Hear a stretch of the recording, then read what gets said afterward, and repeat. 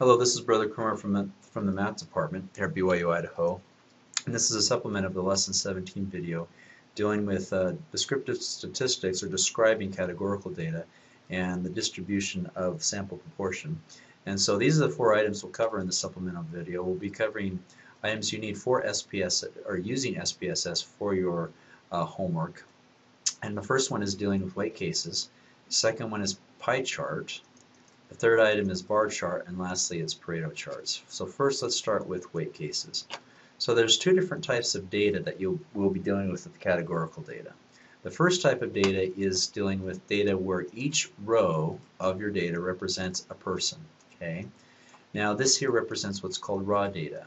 Now with this type of data, you run a pie graph or a pie chart or a bar graph like you normally would. You don't have to do anything prior to it. However, taking the same data and creating what's called summary data, where we have each row representing a group of people. So this is the same data, but now what we do is that we have each row representing a group of people, and there's a count. And you can tell that a data summary data typically, or a clue in, is if you have a column that's called count or frequency. And so if you see that, that's a clue in that you need to do something which is called weight cases.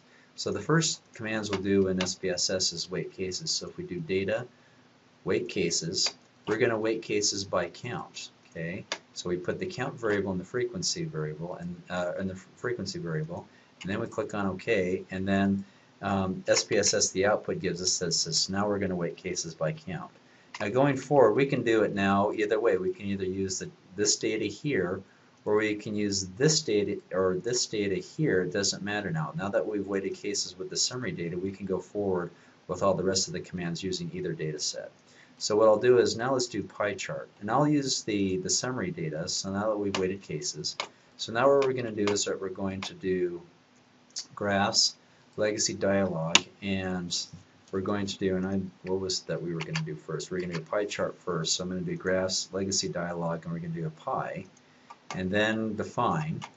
And so then what I'm going to do is that we define groups by reason. So we're going to take the reason variable and put it under define slices by. And then if we click on OK, then we'll have output here.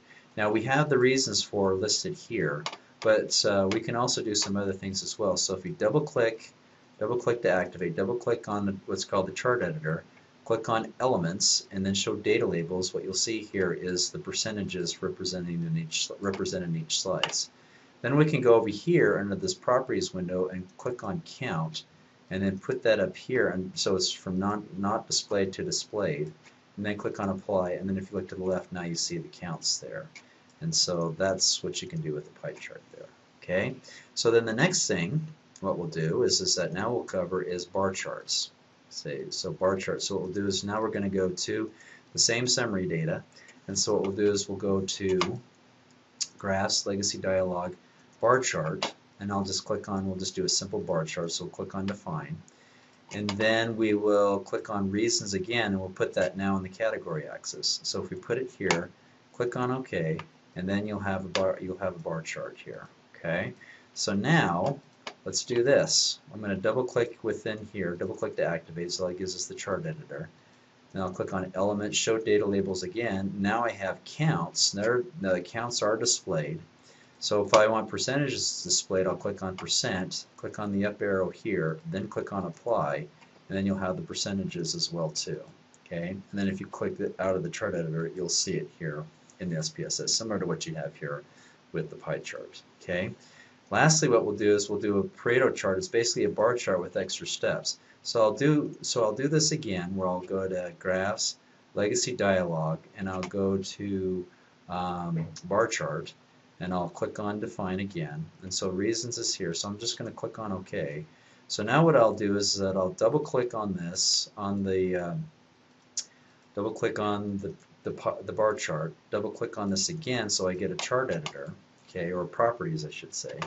And then what I'm going to do is I'm going to go over to the right and select this, and I'm going to click on statistics, and then I'm going to click on this down here. Instead of ascending, I'll put on descending, click on apply, and then there you have it there. And this is a Pareto chart where it's the most frequent bar goes to the far left, and then and then it goes in descending order like you see right here.